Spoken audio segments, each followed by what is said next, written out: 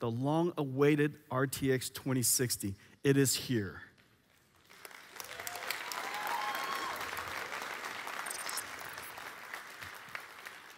The RTX 2060. It took 10 years to figure out how to do ray tracing fast enough. And if not because of a groundbreaking piece of work about 7 years ago called deep learning, I don't think we would have been able to realize it in totality. How is AI applied to the future of computer graphics? Let me give you an example. Of the supercomputer we built called the DGX-2. It learns from ground truth. Ground truth is 64 times the resolution. If I gave you a low-res image, I bet in your mind you could figure out what the high-res image would look like. It learns that that picture should look like this. We call this DLSS. Now, theoretically, suppose we could do AI infinitely fast, and I could render at 1080p and create an image that looks even better at 4K. Then what I've essentially done is taken a 10 teraflops GPU, for example, and made it perform like a 30 or 40 teraflops GPU. Just recently, one of the leading developers in the world saw the work, and they were so excited by it, they're going to adopt it for an upcoming title, one of the most anticipated titles, and I can't wait to see it. It's a title called Anthem. In Anthem, head out into a chaotic and beautiful world. Confront deadly creatures, formidable foes, and awe-inspiring mysteries. We are happy to announce that we are working with NVIDIA to bring DLSS technology to Anthem. Now I want to show you DLSS in action. There's recently, it was announced that 3D Mark released the world's first ray tracing benchmark. I'm going to play for it. I'm going to play for you here. This is as good as an image quality as you can get today at 1440p. On that side, on your right, is RTX On with ray tracing and DLSS. Look at the detail differences. Remember, both are exactly 1440p. Both are RT On. This next game is called Justice. This game just came out recently in China. In this particular case, not only are we reflecting on the water is reflecting light that bounces on top. It's called a caustic underneath that bridge. Lighting underneath that bridge is called a caustic. This is real-time caustics. The first time that I think ray trace caustics has ever been done in the game. And everything just works by itself. We could zoom into anything with a reflective surface, and it's doing reflections properly. All you have to do is create this ray tracing data structure we call the BVH. You have to trace the rays, which the APIs all provide for, and you have to apply the necessary reflectivity of the materials. Justice in 4K, this video game in 4K, on a 2070 is 50 frames per second, on a 2080 is 60 frames per second, on a 2080 Ti it's 70 frames per second. With just normal mode, no RTX, no ray tracing. Of course, ray tracing puts an enormous amount of pressure on the processor. There's just a lot more work to do. And so what happens when you ray trace is the performance droops. A little sad. It looks way more beautiful.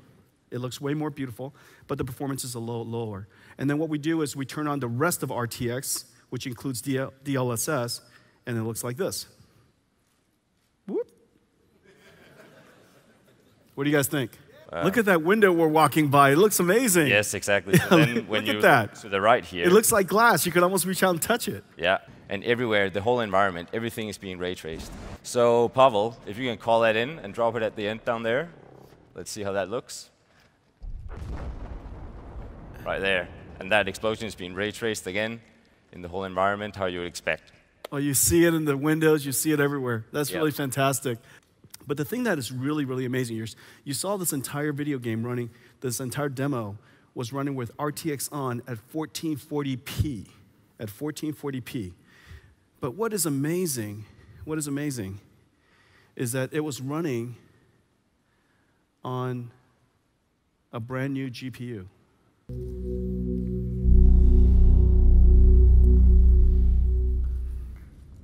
The RTX 2060, the long-awaited RTX 2060, it is here.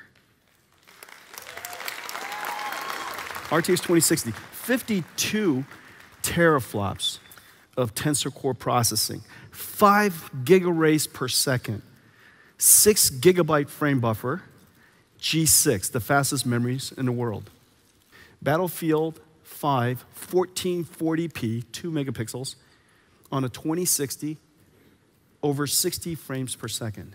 Now, when you turn on ray tracing, this is what happens.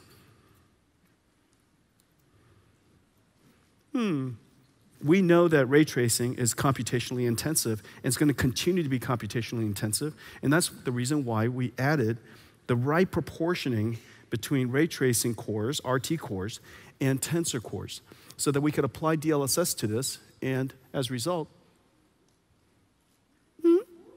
and so 2060, higher performance than a 1070 Ti, which is in the market for about $449, $450, and about a third of our installed base opts for the X60 class and above. The 2060 was really created to bring all of those installed base to next generation. 2060, really fantastic performance. Ladies and gentlemen, I'm delighted to tell you that the 2060 is available for $349. We're going to bundle with 2060 and 2070. You get either Anthem or Battlefield 5. So you can enjoy DLSS or DLSS and ray tracing on Battlefield 5. And with 2080 and Ti, you get Anthem and Battlefield 5. Incredible value. They'll be available on January 15th, next week. Ladies and gentlemen, the 2060 family.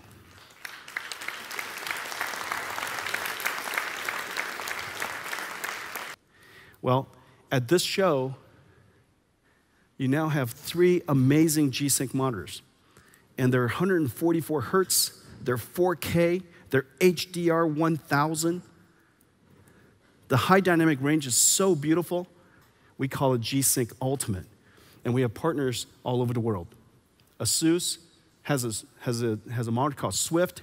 HP just offered a TV, a gigantic gaming display, the Omen X Imperium 65, and Acer, the Predator X27. These are just beautiful monitors, utterly beautiful monitors, and they're silky, silky smooth. And we worked with the Visa Industrial Standards Body to create what is called Async, Adaptive Sync. Adaptive Sync has been adopted by panel makers all over the world. We're announcing today that we're going to test every async monitor the world has made.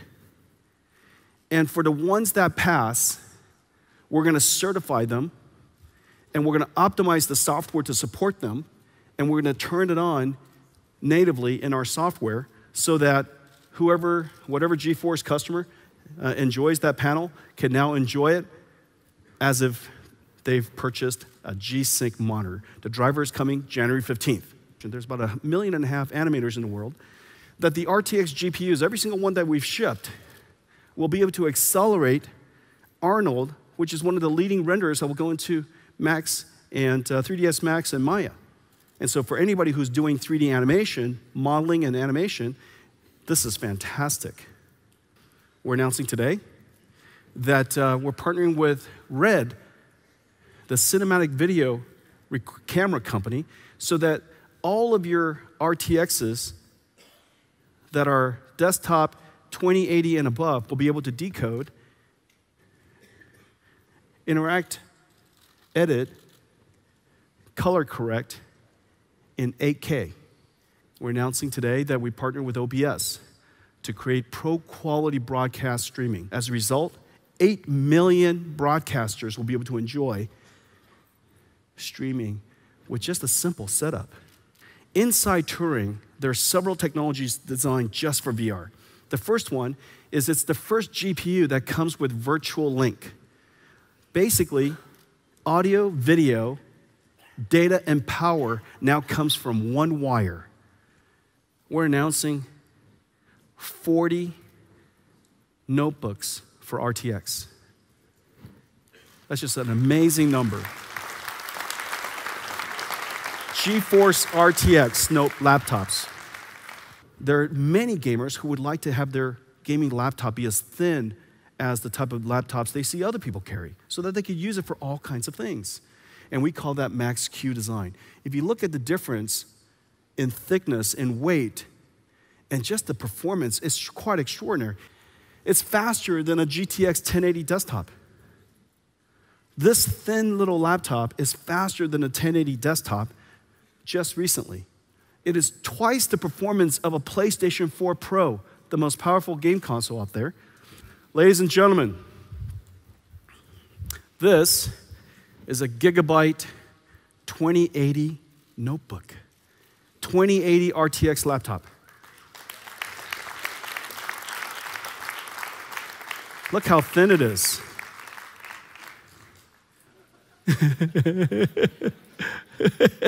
Yeah, this is gonna help. This gun is bigger. Here, take that. Take that, Marshall. Come over here. Your WASD. All right. So this one is a 2060 RTX from Acer, 1.6 times the performance of the PlayStation 4 Pro. It's faster than the GTX 1070 desktop. This is called Ansel. One of the things that's really, really cool is the number of people who are using our Ansel program to take game photographs. We're going to share these beautiful photographs to visitors from all over the world and share the beautiful pictures that are being taken by these amazing photographers.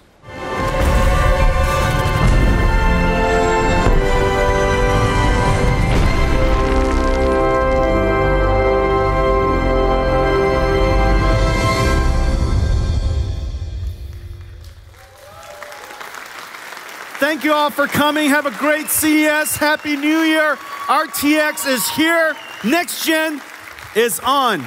Let's go. Thank you.